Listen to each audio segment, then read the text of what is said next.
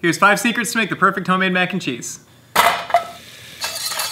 Secret number 1, shred your own cheese because pre-shredded cheese has a coating on it called cellulose that'll cause your sauce to get gummy. Secret number 2, use a processed cheese like Velveeta or Kraft American Singles because they have a chemical emulsifier called sodium citrate that'll make sure the protein in the oils bind, causing your sauce to be hella silky. Secret number 3, use evaporated milk. There's simply more milk per milk, meaning there's a lower water content, so it'll cause your sauce to be extra thick and luscious. Like me. I had to say it. Secret number 4, cook your noodles till under al dente, then shock in cold water to stop the cooking. That way they can finish the cook while absorbing cheese sauce. Secret number 5, add your cheese to the sauce off the heat. That way you don't run the risk of scorching, separating the dairy solids.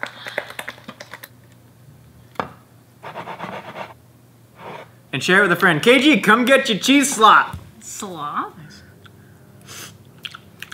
It's good. All right, huh? Take it from KG. Yeah.